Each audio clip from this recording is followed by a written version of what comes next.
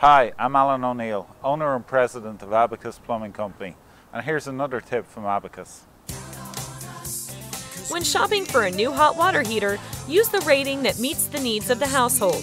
Each water heater has a first hour rating, which tells how much hot water a heater can provide per hour. For a family of 4, 65 to 75 gallons of water are needed at peak times. For more tips or service with your water heater, call Abacus Plumbing. You can count on us. Thank you for calling Abacus Plumbing. This is Lisa. How can I help you today?